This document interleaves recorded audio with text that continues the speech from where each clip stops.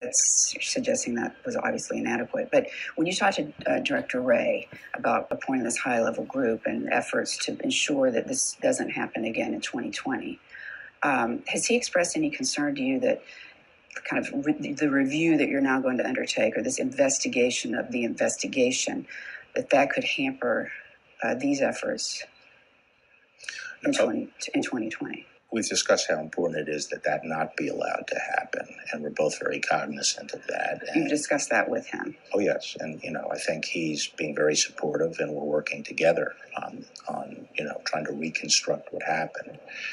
I mean, people have to understand, one of the things here is that these efforts in 2016, these counterintelligence activities that were directed at the Trump campaign, were not done in the normal course and not through the normal procedures, as far as I can tell. And a lot of the people who were involved are no longer there. So when we're talking about the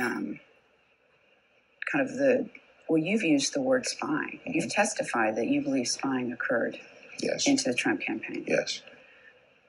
You've gotten some criticism for using that word. Yeah, I mean, I guess it's become a dirty word somehow. It has never been for me. I think there's nothing wrong with spying. The question is always whether it's authorized by law and properly predicated. And if it is, then it's an important tool the United States has to protect the country. On using the word, I mean, do you understand, and I know that some former intelligence chiefs have said the president has made that word somewhat pejorative, that they're spying, this is a witch hunt, this is a hoax. And so your use of that word makes it seem that you're being a loyalist. It's part of the craziness of the modern day that if a president uses a word, then all of a sudden it becomes off bounds. It's a perfectly good English word. I'll continue to use it. You're saying that spying occurred. There's not anything necessarily wrong with that, as long as there's a reason for it. Whether it's adequately predicated. And look, I think why are we worried about foreign influence in a campaign? We should be, because the heart of our system is the peaceful transfer of power through elections. And what gives the government legitimacy is that process. And if foreign elements can come in and affect it, that's bad for the republic. And but by the same token, it's just as dangerous to the continuation of self-government in our republican system, that we not allow government power, law enforcement or intelligence power, to play a role in politics, to intrude into politics, and to affect elections. So it's just as dangerous. So when we talk about foreign interference versus a government abuse of power, mm-hmm. Yes, which is more troubling? Well, they're both troubling. Equally.